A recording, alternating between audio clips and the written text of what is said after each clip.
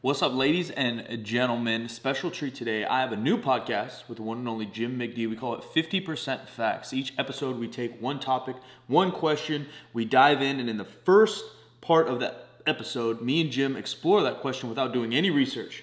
Second half of each episode, we bring in one of the world's leading experts to give us the facts, to give us the answers. And today, we got a little sample for it.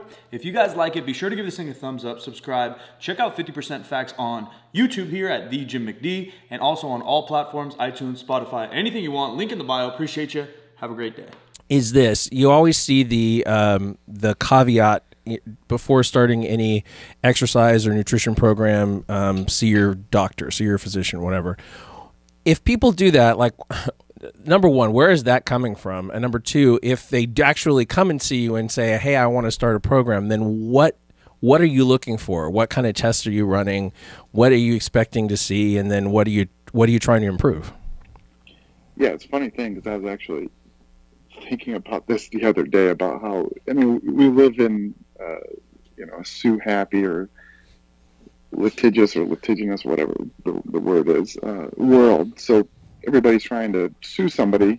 And so companies are very careful about their wording, when it comes to exercise programs and, even on exercise equipment, it says ask your doctor before starting any exercise plan. Right. But like really the risk is extremely low. You see these PAR-Q questionnaires when trainers get individuals, and basically the main thing is making sure somebody doesn't have like an unstable cardiovascular disease where they're going to drop dead in the middle of a set. The risk is extremely low, though, and I actually think that the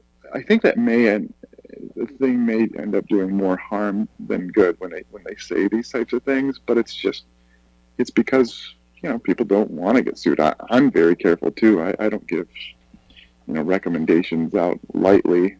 Right. I have lots of disclaimers when I do training programs and things like that, but in the reality, the risk is very low. So yeah, the biggest thing is making sure somebody doesn't have coronary artery disease that's unstable and not treated, or even untreated extremely high blood pressure, and you can get acute rises in blood pressure when you do vigorous activity or weightlifting. Just in that moment. There are other things like lung disease, shortness of breath, things like shortness of breath, chest pain. Those are obvious, though. You should have seen your doctor. And so when people say, yeah, you better see your doctor before doing this, it's literally just to make sure they're not going to drop dead doing it. But in general, it's pretty low risk. Let's maybe turn the question then just a hair. And when people are always talking about health markers, there's a lot of, keto podcasts on the internet, carnivore diet, paleo diet, this type of exercise, high intensity this, low intensity that. And everyone says, oh, I did it for 6 weeks and my health markers improved. What are these people bragging about that they actually don't know what they're talking about? Yeah, what they're likely talking about, or if I had a patient that said that, it would have to be blood pressure, blood sugar, maybe even triglyceride levels, because those are the things that are easily or more readily improved with around even 3 to 5% of weight loss, which is doable within 6 weeks.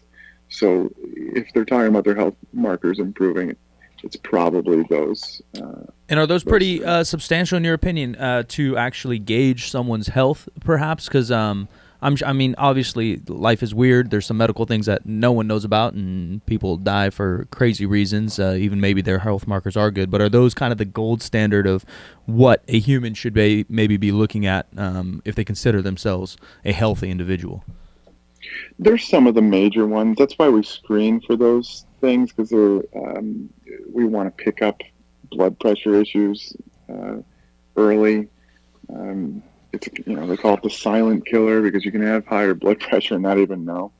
Right. Some people say they feel like they have headaches or whatever from high blood pressure, but in general, people with running around with high blood pressure just don't even know. That's why we screen for it.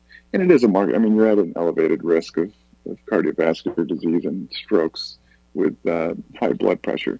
And blood sugar, too, obviously if your blood sugar is elevated, it can put you at risk for type 2 diabetes. Obviously, if it's really elevated, you already have type 2 diabetes or type 1, but that's an autoimmune disease. But and then triglycerides and cholesterol levels, again, another risk factor for cardiovascular disease. So those are the main things that are lifestyle related usually, and they are good markers. We have lots of other markers, but those are the big ones. And yes, you can have elevations in those and live a perfectly healthy, happy life. It just puts you at an elevated risk for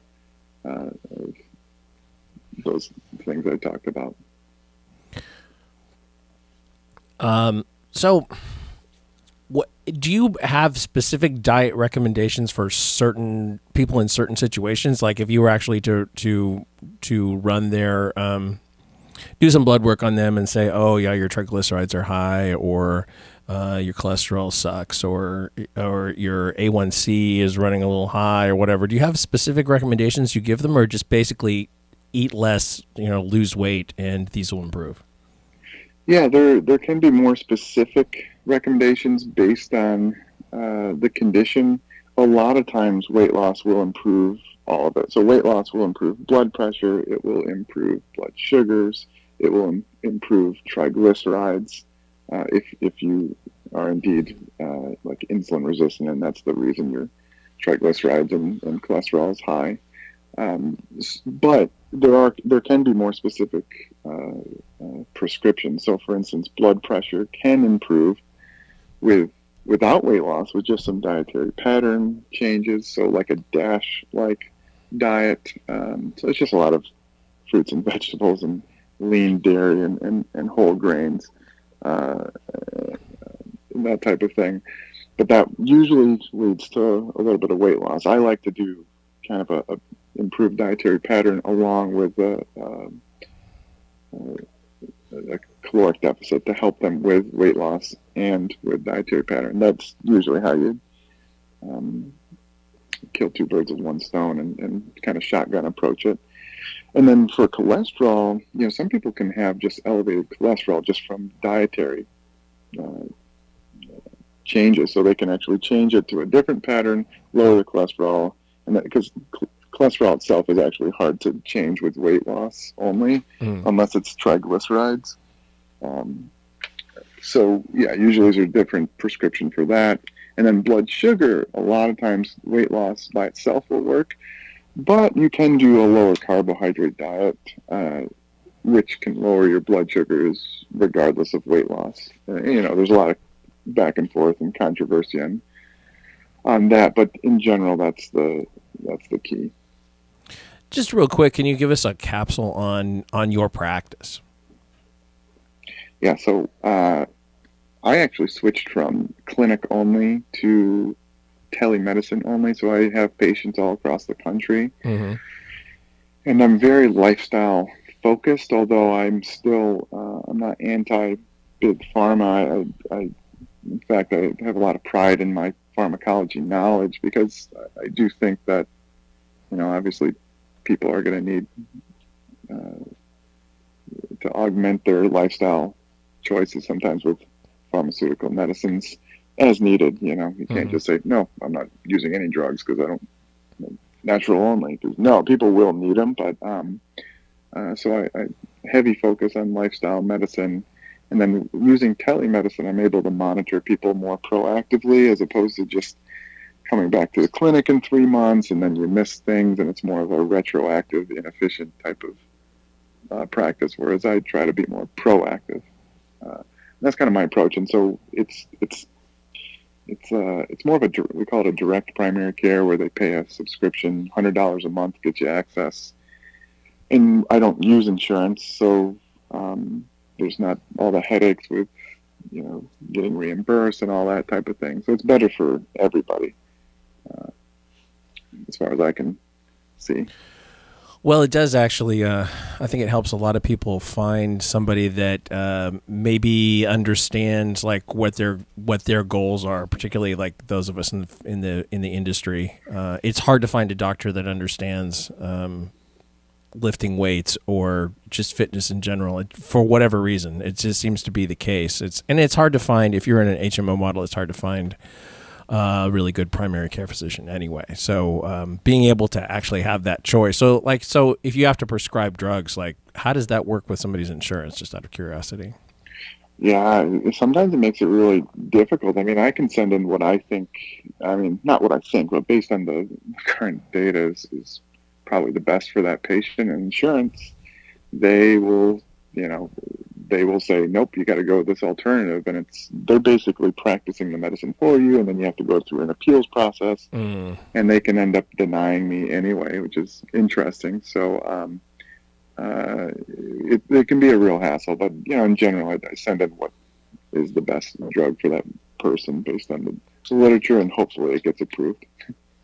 Cool. Makes sense. Ladies and gentlemen, hopefully you enjoyed the podcast. If you do, please share it with your friends. It helps us grow a lot, and we really appreciate it. Give us a rating and review. You can find me, Asylum Mike with 2Ks, Instagram, Twitter, 50% Facts on Instagram. Give it a follow for all updates on the show.